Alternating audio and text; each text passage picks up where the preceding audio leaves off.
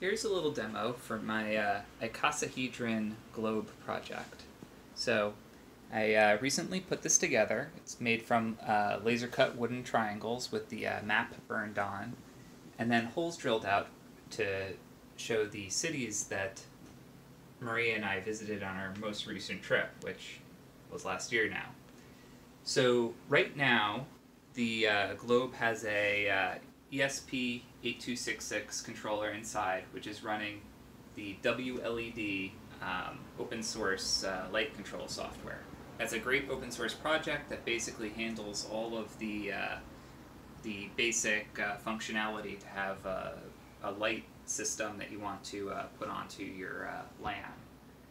Right now it's just running one of the many patterns that the system has, and I can, pretty easily switch to any of these different light displays, and the globe will show those patterns.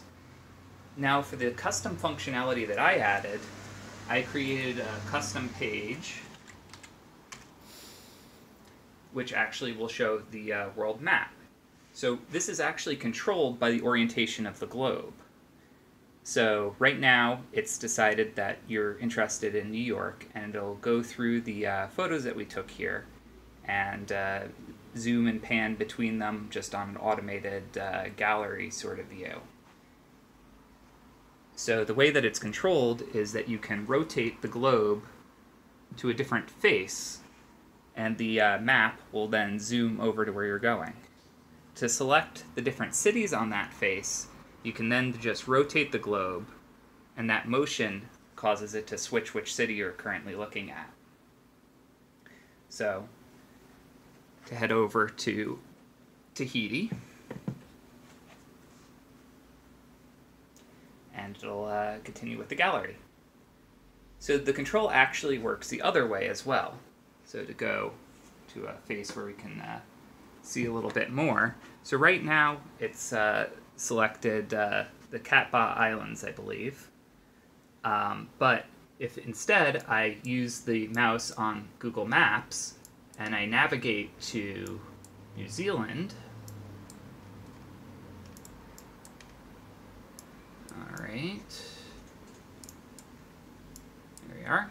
So to Auckland, you can see that the light lights up there, and the map on the webpage will cycle through those photos until until the globe detects that it's being moved again, and at which point it will return control to the face that's face up.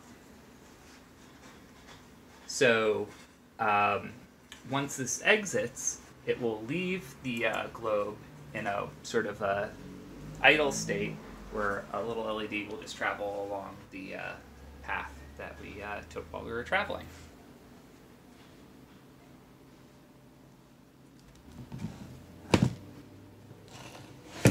So, in addition to the software functionality, we made a little stand for the globe.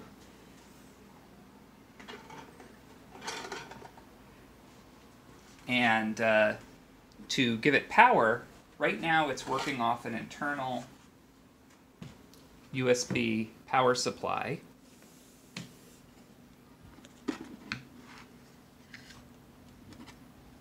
And this USB power supply can be plugged in and still close up, so it can have a power cable when it's in its little stand, or right now it's sort of just set to be wireless. And if for whatever reason I wanted to circumvent the battery, I could just connect directly to the controller and just have the battery disconnected.